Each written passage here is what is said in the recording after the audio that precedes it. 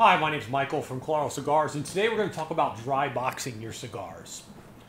Now, typically this happens especially when you buy new cigars from a cigar store or maybe in the mail, and it ships you on a UPS truck, and the temperatures and humidity is just uncontrolled and fluctuating, and even if they put a Boveda pack in there or whatever, it's still going to be untrustworthy. So you almost never want to smoke a cigar as soon as you receive it in the mail.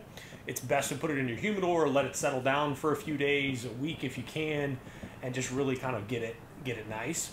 The next thing is, just in general, many folks prefer the dry boxing process, prefer the flavor of a cigar.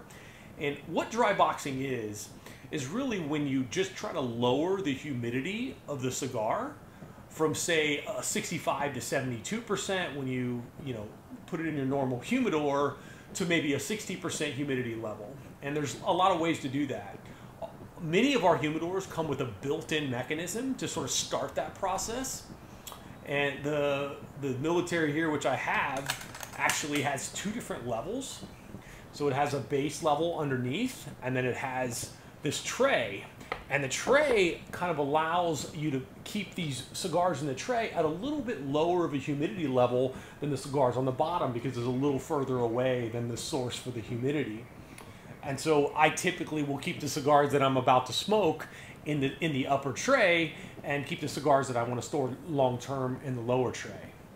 If you want to try this dry boxing, maybe start out with taking the cigar out of your humidor, leaving it out. You can put it in another box, you can just set it on a tray, whatever, but leave it on the humidor, leave it outside of your humidor for just a couple of hours before you smoke it and see what you think.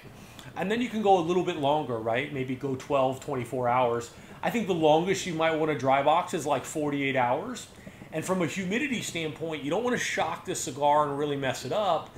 So you want to try to dry box it, no lower than, say, a 40% humidity. So if you're in Colorado or Nevada or a place where, or even in the wintertime somewhere else, you have to be really careful not to let the cigar get too low. And so you can find another box, maybe an empty humidor or something, and maybe get like a 52% Boveda pack that you throw in there, and just kind of let the humidity come down, and just try to see how that feels when you're smoking it, and if you're going to get a better draw and the flavor profiles come out more.